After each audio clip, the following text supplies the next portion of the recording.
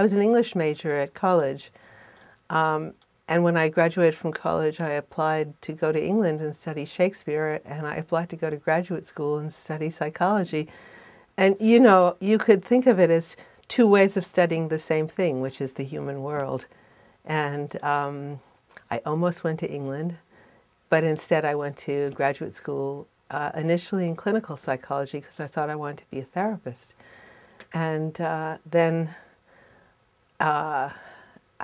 I got married, fell in love, got married, had a child, and thought I don't want to basically, I guess, you know, leave my children and take care of other people's children sort of thing.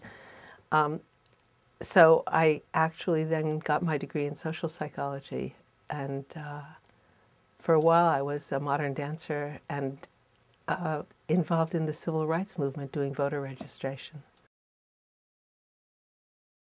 I did a study on how people thought about turning points in their lives. I mean, remember, I was a literature student, so I was interested in that kind of thing. You know, you come to a crossroads and which way do you go? And my study, this was the early 70s, was originally on Harvard students, college students facing the Vietnam draft.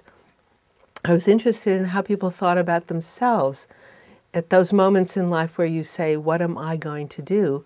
And also when people ask the question of themselves, what should I do or what's the right thing to do? Very grounded. So anyway, that was my study. And I was working with some graduate students who I was teaching part-time at Harvard. And then President Nixon ended the draft and the Supreme Court in Roe v. Wade legalized abortion. So my draft study ended, but I had another study where people made a choice. So I started interviewing people who were pregnant and thinking about abortion.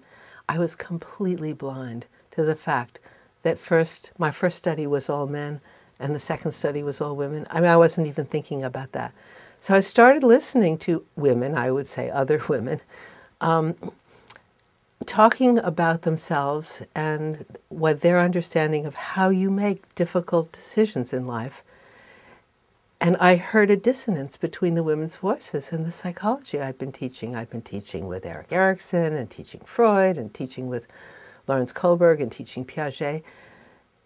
And the women's voices were different, and I realized why it was so hard for women to be heard in the public discussion. And then I realized that the psychology I was teaching had been based on either the assumption that the human was a man or studies of only men. And I hadn't seen it, no one had seen it, or seen it as a significant, and then I got hooked. You know, that's it. So it's out of that experience that I wrote In a Different Voice, which is how the conversation would change if it included all those voices that had been left out, including half the population women.